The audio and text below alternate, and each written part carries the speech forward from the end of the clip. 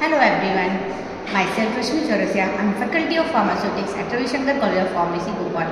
Today I am explaining the concept of semipolar solvent to increase the solubility of any polar substance. I am explaining the concept of semipolar solvent to increase the solubility of the polar solute in a non-polar solvent. I am taking paracetamol, which is a polar in nature.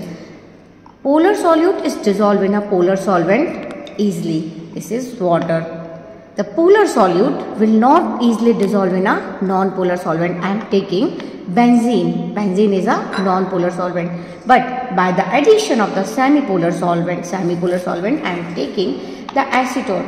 Acetone, being a semipolar solvent, having the ability to increase the degree of polarity in a non-polar molecule and acting as an intermediate solvent to enhance the miscibility of the polar substance in a non-polar solvent. I am explaining by the practical. This is the non-polar solvent, benzene, having the solute. This is the paracetamol. Now I am adding the semipolar solvent. This is acetone.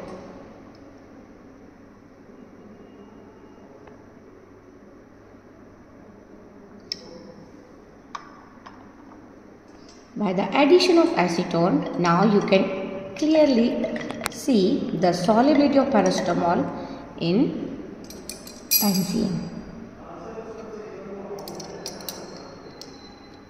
Paracetamol is easily dissolved in benzene.